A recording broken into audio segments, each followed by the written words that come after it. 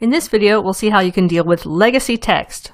And legacy text is any text that's in a document that was created in a version prior to the one you're using. So in my case, I'm using Illustrator CS6, but I might open a file that was created in CS2. It gets a little trickier when you're opening files that were created by even earlier versions, say Illustrator 8, because Adobe completely redid the text engine back with version 10. Now, Illustrator 10 came out way back in 2001, but you still may come across some files that have been back-saved to that version. All the major stock sites still require that their vector files be saved in version 10, for example, so that people who are using older versions of Illustrator can open them.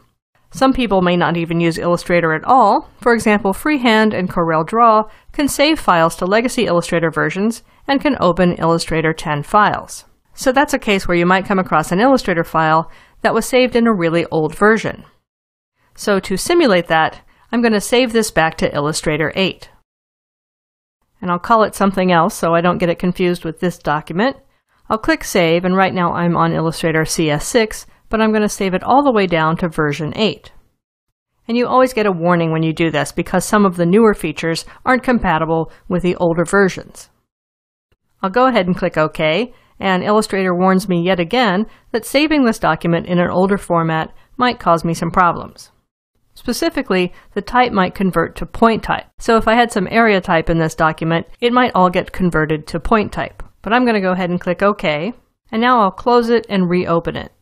And now you can see that even the icon looks a little different. It looks like the Illustrator 8 icon.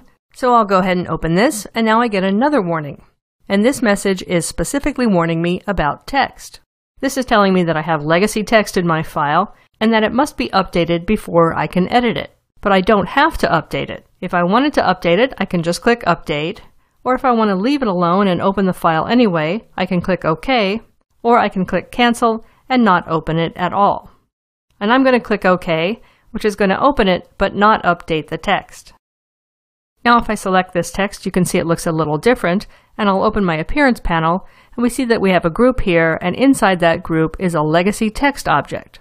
Now if I were just opening this to print it, I really don't have to do anything. It'll print fine, and it'll look exactly like this, and if I don't need to edit the text, this is all I need to do. But if I do want to update the text at this point, I'll go up to the Type menu and choose Legacy Text, and I can update all of the legacy text or just the selected text in my document, and that's what I'll do. And now you can see that I have a single point type object, which is totally editable. I mentioned earlier that you can use unupdated legacy text if you're just going to print the file and you want the appearance to remain the same. Well, there's a second option if you want to edit the text, but make sure it looks like the original author had intended. So here I have a legacy type object, and if I take my type tool and click on it to try to edit it, I get this warning. And what this is telling me is that I can copy this text object and use it as a reference object. So Illustrator will create a new text object that I can edit, but I'll still have the original one to look at for reference to make sure that everything looks the same.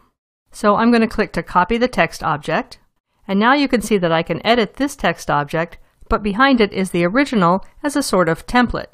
If I go over to my Layers panel, you can see that this bottom layer here is the original legacy type object, and it's locked and has an appearance attribute. It has some lower opacity on it, so I can use that to reference if I wanted to edit this new copy. And let's say I've made some edits, and it looks exactly like the original version. I could go back up to the Legacy Text menu and choose to delete that copy. Sometimes when you update legacy text in a file, it doesn't always go so smoothly.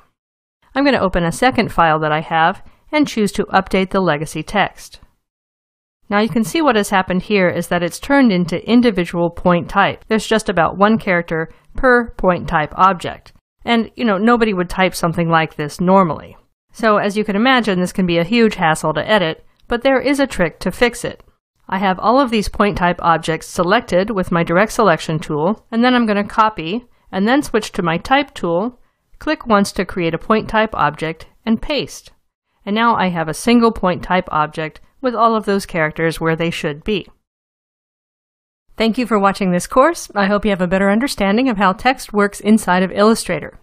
And once you become more adept at working with type in Illustrator, It's easy to translate those skills to other Adobe programs that share the same text engine. For further reference, check out the Tuts Premium courses Working with Text in Photoshop and Typography Projects in InDesign.